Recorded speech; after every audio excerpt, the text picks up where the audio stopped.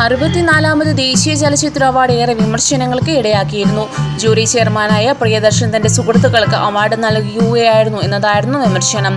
സംസ്ഥാന അവാർഡിൽ ശ്രദ്ധിക്കപ്പെട്ട ചിത്രങ്ങളൊന്നും തന്നെ ദേശീയതലത്തിൽ പരിഗണിക്കപ്പെട്ടിരുന്നില്ല. സംസ്ഥാന പുരസ്കാരങ്ങൾ വാരിക്കൂട്ടിയ കമ്മട്ടിപ്പാടത്തിന് ദേശീയതലത്തിൽ ഒരു പുരസ്കാരം പോലും ലഭിച്ചിരുന്നില്ല. എന്നാൽ ന്യൂയോർക്ക് ഇന്ത്യൻ ഫിലിം ഫെസ്റ്റിവലിൽ കമ്മട്ടിപ്പാടം ഉൾപ്പെടെ ദേശീയ അവാർഡ് ജൂറിയുടെ ശ്രദ്ധ ലഭിക്കാതിരുന്ന ചിത്രങ്ങൾ പുരസ്കാരങ്ങൾ കരസ്ഥമാക്കിയിരിക്കുകയാണ്. പി ബാലചന്ദ്രന്റെ തിരക്കഥയിൽ രാജീവ് രവി സംവിധാനം ചെയ്ത കമ്മട്ടിപ്പാടത്തിന് മികച്ച തിരക്കഥയ്ക്കുള്ള പുരസ്കാരം ലഭിച്ചു.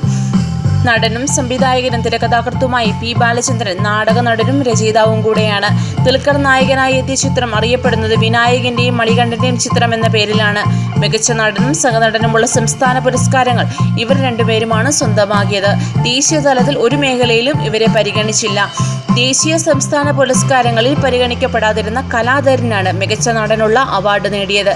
സതീഷ് ബാബുസേനും സന്തോഷ് ബാബുസേനും ചേർന്ന് സംവിധാനം ചെയ്ത ഒറ്റയാൾ പാത എന്ന ചിത്രത്തിലെ പ്രകടനത്തിനായിരുന്നു പുരസ്കാരം. ലിപ്സ്റ്റിക് അണ്ടർ മൈ ബുർക്ക എന്ന ചിത്രത്തിലെ ഏറെ ഇടം പിടിച്ച സിനിമയായിരുന്നു. ചിത്രത്തിന് സെൻസറിംഗ് അനുമതി നൽകാതിരുന്നതായിരുന്നു കാരണം. ചിത്രത്തിലെ അഭിനയത്തിന് കൊങ്കണ സെൻ ശർമ്മയെ മികച്ച നടിയായി തെരഞ്ഞെടുത്തു.